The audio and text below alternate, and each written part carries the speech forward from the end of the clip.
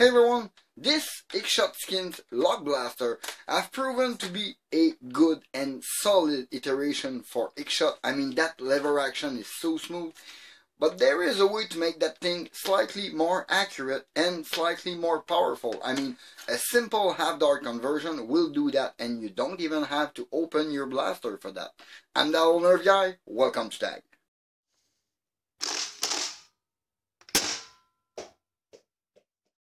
As I was saying, the modification required to convert this blaster to half dart doesn't even require you to open the blaster.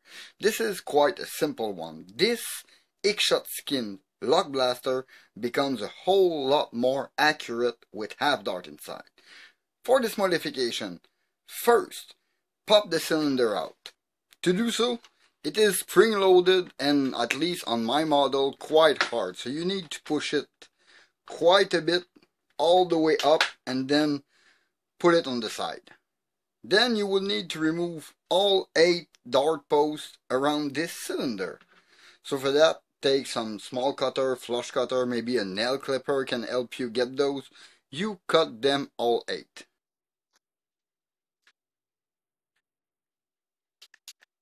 Once you all remove all 8 dart pegs, this is quite easy.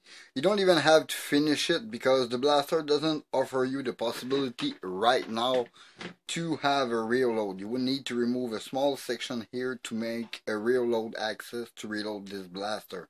But you can still finish cutting it flush all around. Your dart will still not go through, I think, but I like to keep those little posts to be sure if I put a long dart inside it don't go all the way through.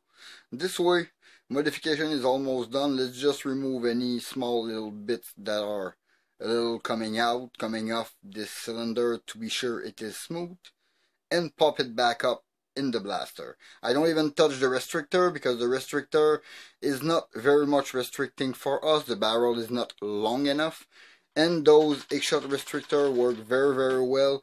When you put a dart all the way in, it will disengage and doesn't bother you at all, meaning you don't have to open this blaster to give it a big accuracy boost with this small quick modification.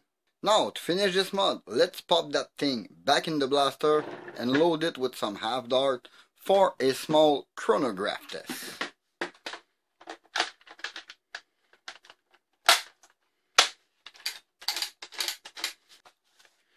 Now, how will it perform? I know it's going to be more accurate, but performance-wise,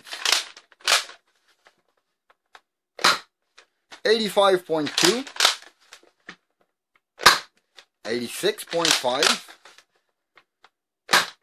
88.5, 89.2, 85.6, 86.5, 83.6, 87.2, and those were X-Shot dart through this blaster. That's my kind of mod. 5 minutes and that kind of increase, plus this thing works perfectly and pops quite nicely. I mean, this is cool. This blaster is even better than I thought. I will definitely need to carve itself a real loading door on this thing. Yeah, I think that's it for this small video. In the meantime, you can always follow me on Facebook and Instagram at that old nerve guy. Please leave a like and comment, subscribe for more content. Don't forget to hit that bell to notify for my latest video. This was Dave for Tag. Thank you for watching. See you next time. Bye.